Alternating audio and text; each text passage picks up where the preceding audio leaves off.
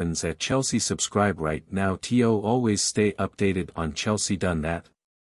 Let's go to the news. Chelsea could be embroiled in legal battle over scandal. Juventus may have violated FIFA regulations regarding player signings with their approach to Romelu Lukaku, according to Italian media. The striker is embroiled in a heated and prolonged transfer saga that, rather than diminishing, is getting more and more ridiculous. Chelsea are eager to get the €113 million player off the books as soon as possible, but their Italian suitors cannot afford the asking price for the Belgian. After weeks of tense negotiations, Lukaku appeared close to moving to Inter permanently after spending last season at the club on loan, only to be revealed to be in talks with hated rivals Juventus. This prompted Inter, who had been on the verge of a breakthrough in negotiations, to pull out of the talks altogether.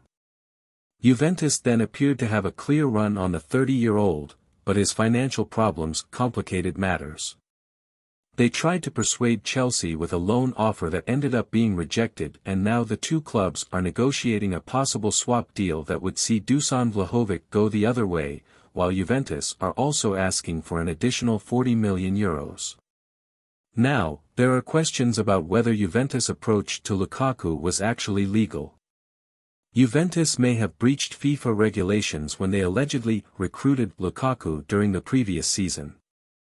Di Marzio claimed that Juventus initiated contact with the player's camp as early as March, without permission from Chelsea or Inter, which is strictly against the rules as it could turn the player's head and affect his performance.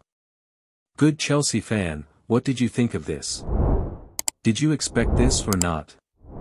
Comment there your opinion. I would really like to know what you think about it. And stay tuned on the channel, because I am always posting the latest news from Chelsea. Subscribe to not miss it.